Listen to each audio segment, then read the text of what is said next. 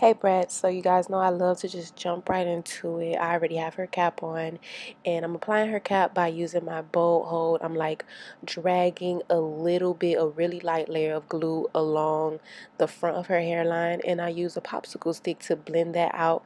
I'm blending that out really good because I want this to dry very clear. So make sure you use a very light layer and you really like flatten it out and blend it out really good.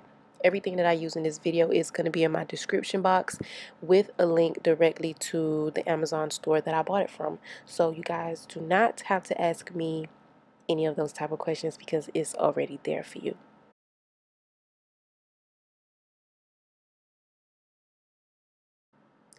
While the front of the cap was dry and clear, I did go ahead and sew around the perimeter of her head just to protect her hair from the wig. I guess you don't have to do it. You could definitely just sew enough for the frontal, but I just sewed the whole thing on. And I do like to use beige caps no matter what skin tone you are. I don't do hair, but if I'm going to do your hair, like if you're my family, if you're my friend, if I'm doing your hair for a video, I like to use a beige cap because you can manipulate the beige cap to be any color you want. So I used a Maybelline Matte and Poreless. The shade is in the description box to match her skin to the cap. And I put that all over the cap and I cut it off. And now I'm going ahead and with my first layer of glue, I put my first layer of glue directly on the hairline of the cap. And I still use my popsicle sticks to smoothen that layer out. Like I really started using less glue. And then I really started paying attention even to the very beginning of the glue, like smoothing that part out too, because that's where the wig is really going to lay. And if that part is white, your hairline of your wig is going to be white. So you have to take your time and blend this out and use a very light layer. And I also like to do it half and half. I put like glue on half of the head. I blend it out like I'm doing. And then I go to the other side of the head and I put the layer of glue there. By the time I come back to do my second layer on the other side, it's already clear. But honestly, it doesn't matter because I shared in one of my videos that I learned that you don't even have to wait for the glue to dry clear for you to go ahead with your second layer. In total, I used 2 layers of glue. You can still go ahead and use 3, 4, whatever, but I just used 2 layers of glue on her head in this video.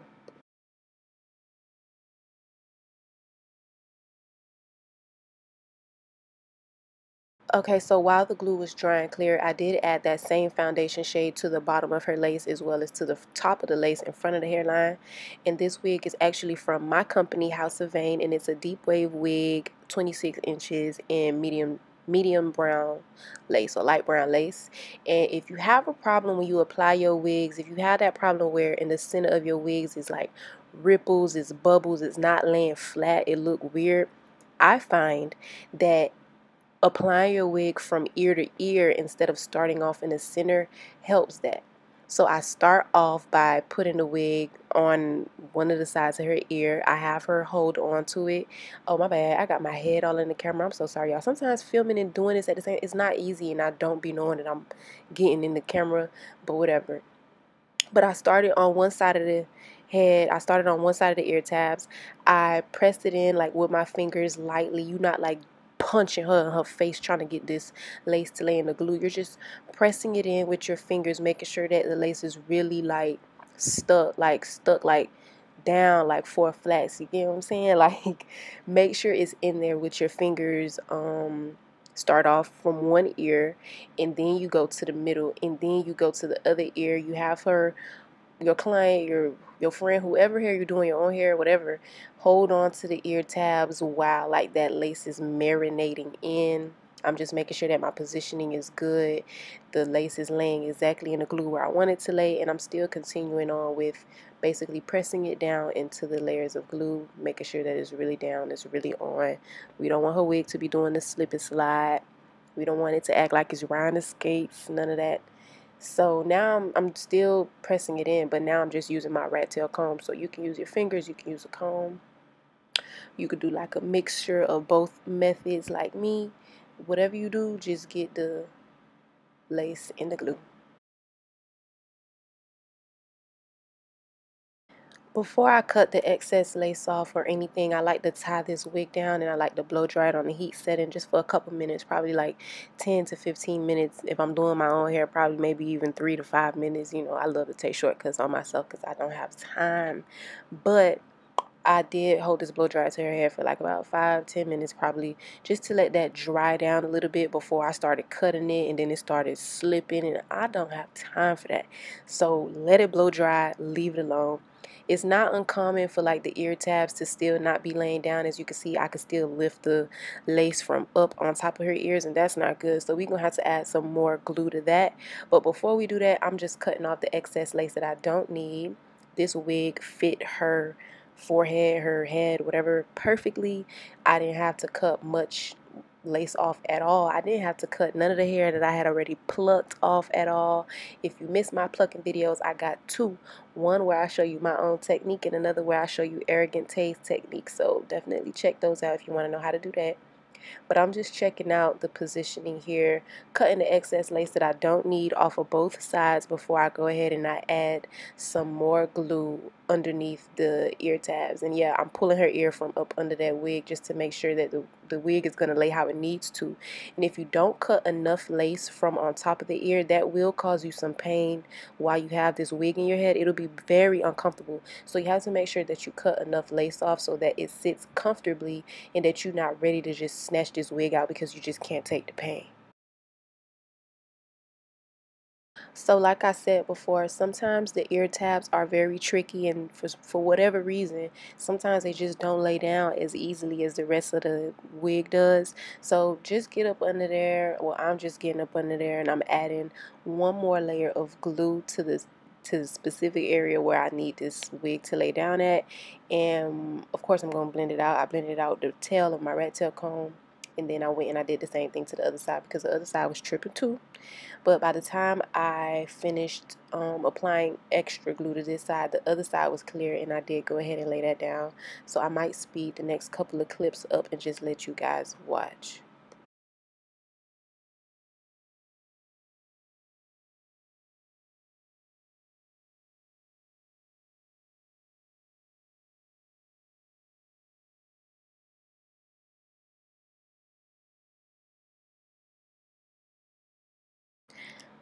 So I went ahead and I pressed the lace into the glue after it dried, and I still had her grab a hold of the lace and hold it down because while I go do the other side, I don't need this side flipping back up and tripping on me again, and then I have to add another layer of, no, I don't have time. So I had her hold on to the lace, and I noticed a lot of people in my comments be like, oh, I be tripping. I make them hold the blow dryer. I make them hold this. I make them hold that. These people are my family. These people be my friends. I don't do hair. I don't take clientele. And that's one of the reasons why I don't have time for that. But anyways, I put the lace glue. Let me calm. I put the I laid the wig into that extra layer of glue that I had, and now she's holding on to both of the sides. And just for some more reinforcements, I'm spraying like a layer of got to be spray on top of these ear tabs specifically because I don't want them to go flying again. No, no, no, no. Just add the reinforcements, and then I did it along the rest of the hairline too, just because. And then I went ahead and I blow dried this for a couple more minutes, probably 10 more minutes. When I took it off, the ear tabs were not tripping. See, I was tugging at them to see if they was going to lift, and they were not lifting. Everything was good. So if you're having trouble with that, just do that and you should be okay. So now that I know the lace is super secure and it's on, I'm just cutting off the rest of the lace because we don't need it anymore. It did its job. And then we're gonna get ready to do some baby hair, fluffy baby hair, dramatic baby hair. When you have curly hair like this, I just feel like dramatic baby hair that look like they swimming is appropriate. I feel like that looks good with curly hair. Really curly hair, I love a lot of crazy baby hair. So I didn't really part it out specific, like in a specific way. I'm just taking out the sideburns, and then I'm taking out the rest of the hairline just by doing like one vertical line across the entire hairline, and then we'll start the baby hair.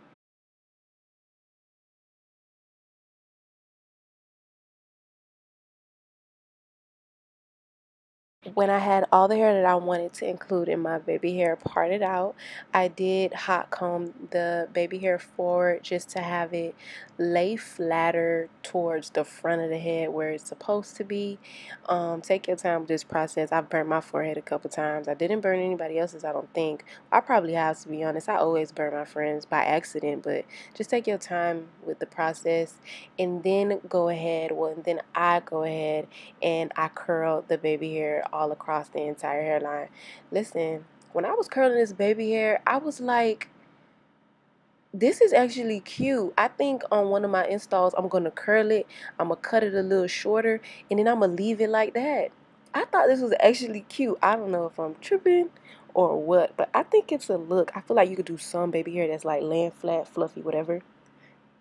But you can have some that's just curled and that's just wild like this too. I don't know. I think it's a look. I think it's really looksy. What do you think? Do you guys think I should do like my next install like that? I think I'm gonna do it. But anywho, when I had all the baby hair curled, I started off with my sideburns. Don't be like me, guys. Get the rest of the baby hair out of your way, because you're gonna be struggling and you're gonna take forever, and the rest of the hair gonna keep getting in your way. And I don't know why. I just get the rest of the baby hair out your way. When you cut the sideburns, or when you cut one part of the baby hair, get the rest out of your way. And y'all know I love to use hairspray. This is my favorite hairspray, the Sebastian hairspray. Everything is linked in my bio again. But I love to use hairspray and my little edges brush to mold my baby hair. Because you curled the baby hair already, the baby hair is going to be easier to go into the direction that you want it to go in. You see how it's fluffy, how the tips of it is curving and curling, and it's not necessarily stuck to her face. You can't really accomplish that without curling your baby hair first. So curling them is essential. And when I use hairspray on my edges brush, not only do I use that to actually mold and train the baby hair, I use that to push the rest of the hairline back and out of the way too. Because she doesn't really want a part, she wants a free part. She wants to be able to toss her hair this way, toss it that way, put it in a ponytail, do a side part tomorrow if she wants to. We're not going to define a part at all in this install. So I'm just literally using that hairspray to mold the baby hair and to push the hairline back so it could be like a nice cool little pushback look.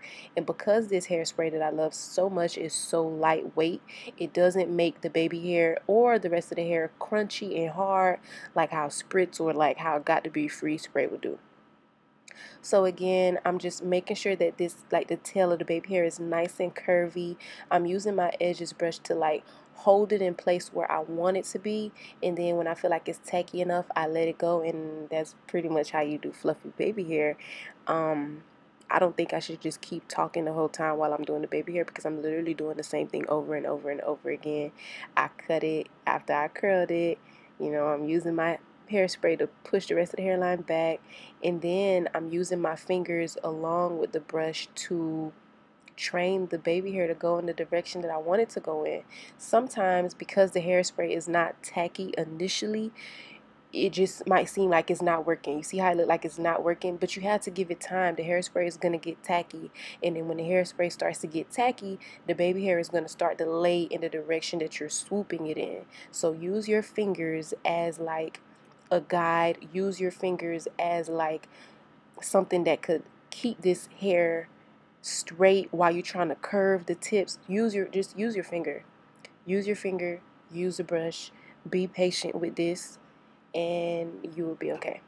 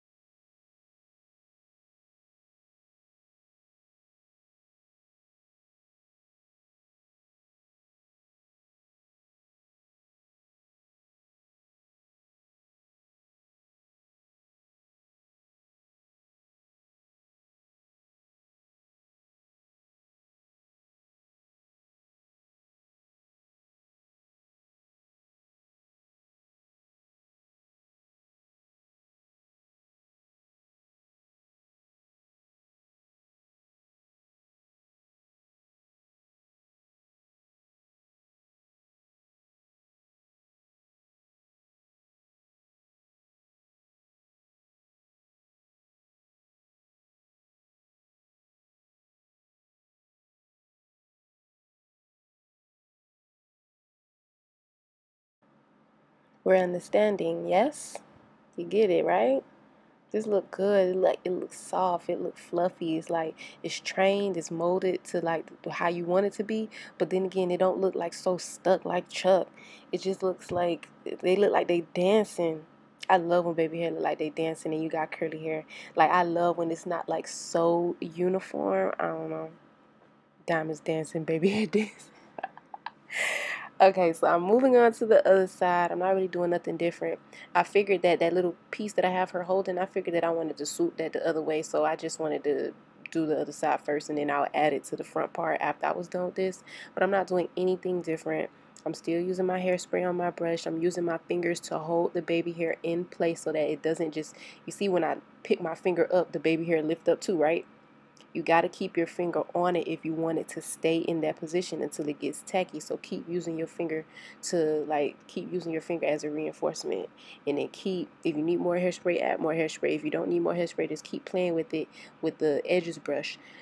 Go from using the brush part to using the comb part, whatever part that you feel makes you more comfortable. And you can keep doing this until you like it. And then you see how I'm holding like the hair down with the tool, with the edges tool, because I just want it to stay right here. And then it's going to dry eventually. It's going to get tacky eventually. You're using hairspray and it will stay just like that. And it's still not going to look hard. It's still not going to look like too frozen even when you're done. So yeah, guys, that is fluffy baby hair for that ass.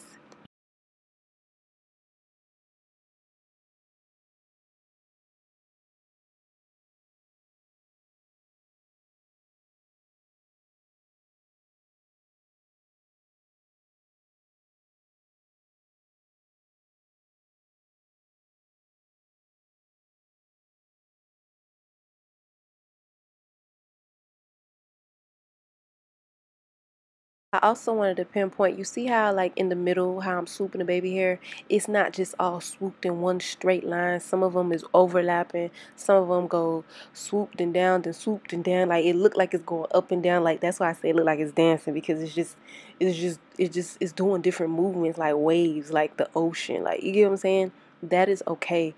When you do fluffy baby hair, it's okay for your hair to overlap. It's okay for it to look messy. It's okay for it to not look like so perfect. You don't have to swoop all this baby hair and take your comb and do one straight line, like make it line. You don't have to do that. You're not getting a tape. You're not a boy. You don't have to do that. It is okay, and I think it looks good. If you don't like it, then don't do it. And if you don't like it, don't comment on not liking it. I've never ever been called to leave a negative comment on something that I don't like. If I don't like it, I tell myself in my brain, I don't like that. And then I move past it. But for you to leave a comment, that's just like sick, literally.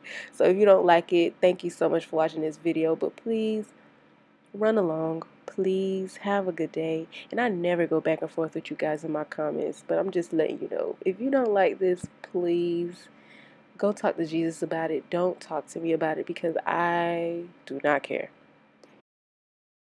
I know everybody has seen the baby hair that goes like the opposite direction. So instead of cutting it downwards like I usually would when I would swoop it back into the rest of the hair, I actually cut it at an angle going upwards so that this baby hair could swoop out towards the face instead of in back into the rest of the wig, if that makes sense. If it don't make sense, it'll make sense in a minute. Because I curled it before I did this part, it's easy for me to flip it this way. You get what I'm saying? If you want those type of baby hair where some go this way, some, you have to curl it.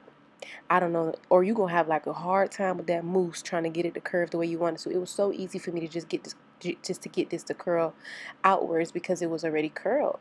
So yeah, that pretty much wraps up fluffy baby hair. I'm gonna let y'all see me do this last sideburn.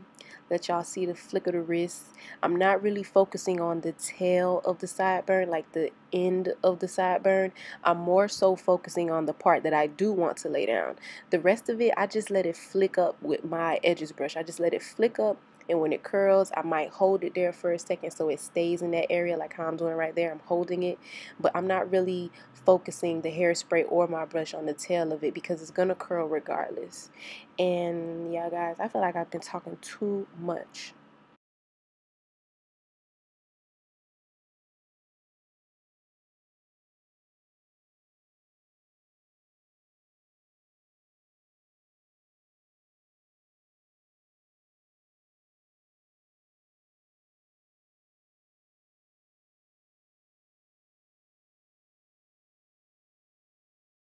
Baby, baby, baby, baby hairs dancing.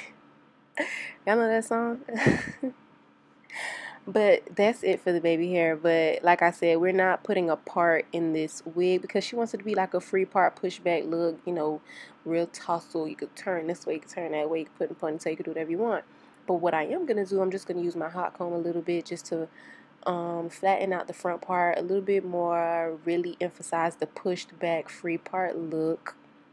And what did I do next? I don't remember. Oh yeah, I'm just showing y'all like how she'll be able to have so much versatility with this pushback look. If she wants to like party right here, one day she'll be able to do that, you know.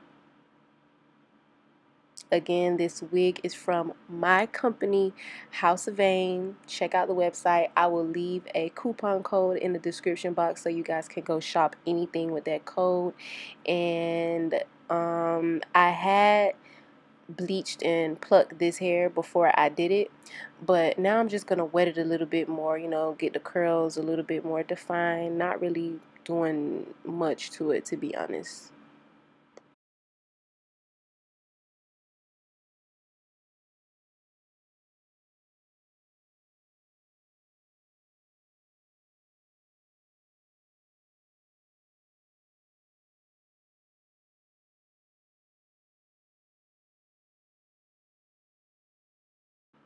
Okay, so guys, that basically wraps up this video. Thank you so much for watching. If you guys have any questions that I didn't answer in the video, please feel free to ask me in the comments. If you have any constructive criticism, also feel free to leave that in the comments. But don't tell me that what you don't like. That is none of my business, honestly. I really don't care. But I was just saying how it would look when she does do her ponytail. It would look slicker than that, obviously, but yeah, it's cute. It's a cute little look. It's looksy. I'm here for it. It's a yes for me. But yeah, thank y'all so much for tuning in, and I'll see you next time. Bye.